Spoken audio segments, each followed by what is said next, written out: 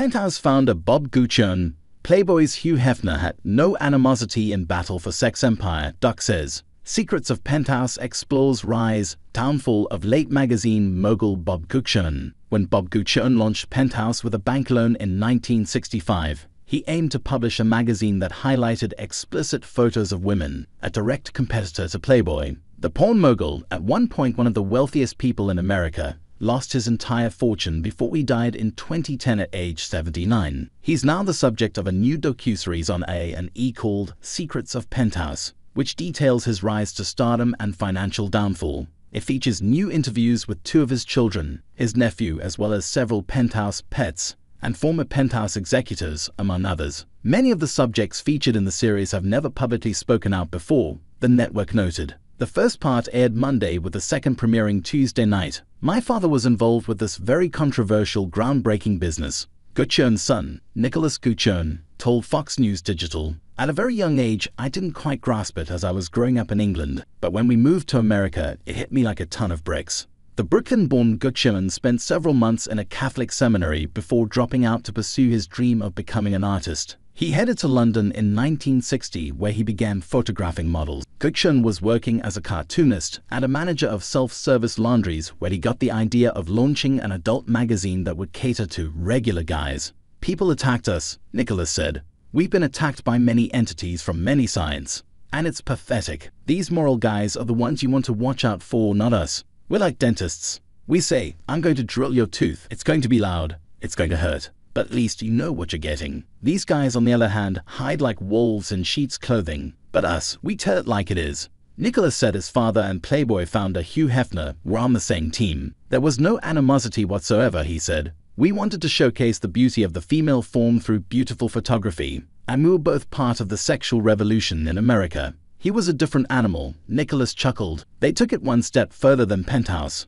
At one point, they published a cover of a woman going through a hamburger meat grinder and coming out as ground meat. Now that's disgusting. We weren't close with Hustler and Flint. They were a little bit skewed. But as far as Playboy and Penthouse, I think we both had a wonderful and healthy representation of lovely ladies showing off their beauty. I met Hugh Hefner purely by chance when I lived in Los Angeles in the 90s, Nicholas said. He was very cordial, had no entourage. We were in a little hole in the wall on Sunset Boulevard, a strip club. He was on his own, just like me. We were both on the same team, and we knew it. And we wanted to break new ground. By 1982, it was reported that Guccione had a net worth of about $400 million. In 1979, he invested $17.5 million in the X-rated film Caligula. The film about the decadent Roman emperor starred Malcolm McDowell, Peter O'Toole, and Helen Mirren. The movie was widely panned by critics for its hardcore sex scenes and depictions of graphic violence.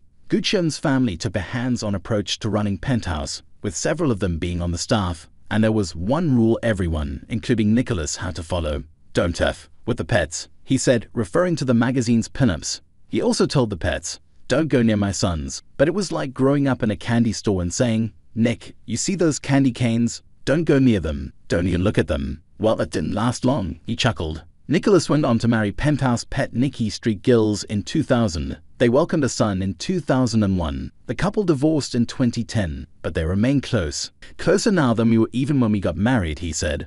The rule didn't apply to Guccione. He had no qualms about mixing business with pleasure. His daughter Nina says in the docuseries that their father made the models take contraceptive pills. He would say it makes the girls look more voluptuous before a shoot, she said. But it occurred to me that he was probably trying to prevent the girls from getting pregnant. It's disgusting. But he didn't care.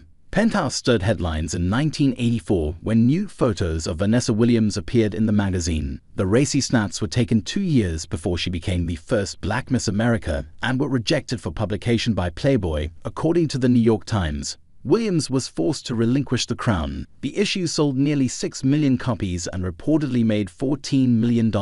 She sued for $500 million. Penthouse founder Bob Guccione, Playboy's Hugh Hefner had no animosity in battle for sex empire, Duck says. Secrets of Penthouse explores rise, downfall of late magazine mogul Bob Guccione. When Bob Guccione launched Penthouse with a bank loan in 1965, he aimed to publish a magazine that highlighted explicit photos of women, a direct competitor to Playboy. The porn mogul, at one point one of the wealthiest people in America, lost his entire fortune before he died in 2010 at age 79. He's now the subject of a new docuseries on A&E called Secrets of Penthouse, which details his rise to stardom and financial downfall. It features new interviews with two of his children, his nephew, as well as several Penthouse pets and former Penthouse executives, among others. Many of the subjects featured in the series have never publicly spoken out before, the network noted. The first part aired Monday, with the second premiering Tuesday night. My father was involved with this very controversial, groundbreaking business,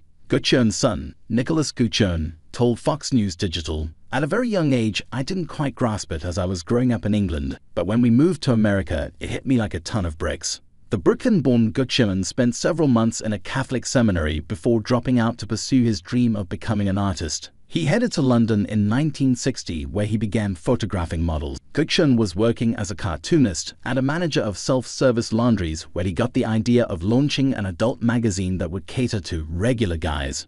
People attacked us, Nicholas said. We've been attacked by many entities from many sides. And it's pathetic. These moral guys are the ones you want to watch out for, not us. We're like dentists. We say, I'm going to drill your tooth. It's going to be loud. It's going to hurt. But at least you know what you're getting. These guys, on the other hand, hide like wolves in sheep's clothing. But us, we tell it like it is. Nicholas said his father and Playboy founder Hugh Hefner were on the same team. There was no animosity whatsoever, he said. We wanted to showcase the beauty of the female form through beautiful photography, and we were both part of the sexual revolution in America. He was a different animal, Nicholas chuckled. They took it one step further than Penthouse. At one point, they published a cover of a woman going through a hamburger meat grinder and coming out as ground meat. Now that's disgusting. We weren't close with Hustler and Flint. They were a little bit skewed. But as far as Playboy and Penthouse, I think we both had a wonderful and healthy representation of lovely ladies showing off their beauty. I met Hugh Hefner purely by chance when I lived in Los Angeles in the 90s, Nicholas said. He was very cordial, had no entourage. We were in a little hole in the wall on Sunset Boulevard, a strip club. He was on his own, just like me. We were both on the same team, and we knew it. And we wanted to break new ground. By 1982, it was reported that Guccione had a net worth of about $400 million. In 1979, he invested $17.5 million in the X-rated film Caligula. The film about the decadent Roman emperor starred Malcolm McDowell, Peter O'Toole, and Helen Mirren. The movie was widely panned by critics for its hardcore sex scenes and depictions of graphic violence. Guccione's family took a hands-on approach to running Penthouse, with several of them being on the staff, and there was one rule everyone, including Nicholas, had to follow. Don't F with the pets, he said, referring to the magazine's pinups. He also told the pets, don't go near my sons. But it was like growing up in a candy store and saying, Nick, you see those candy canes? Don't go near them. Don't even look at them. Well, it didn't last long, he chuckled. Nicholas went on to marry Penthouse pet Nikki Street Gills in 2000. They welcomed a son in 2001. The couple divorced in 2010, but they remain close. Closer now than we were even when we got married, he said. The rule didn't apply to Guccione. He had no qualms about mixing business with pleasure. His daughter Nina says in the docuseries that their father made the models take contraceptive pills. He would say it makes the girls look more voluptuous before a shoot, she said. But it occurred to me that he was probably trying to prevent the girls from getting pregnant. It's disgusting. But he didn't care. Penthouse stirred headlines in 1984 when nude photos of Vanessa Williams appeared in the magazine. The racy snaps were taken 2 years before she became the first Black Miss America and were rejected for publication by Playboy, according to the New York Times. Williams was forced to relinquish the crown. The issue sold nearly 6 million copies and reportedly made $14 million. She sued for $500 million.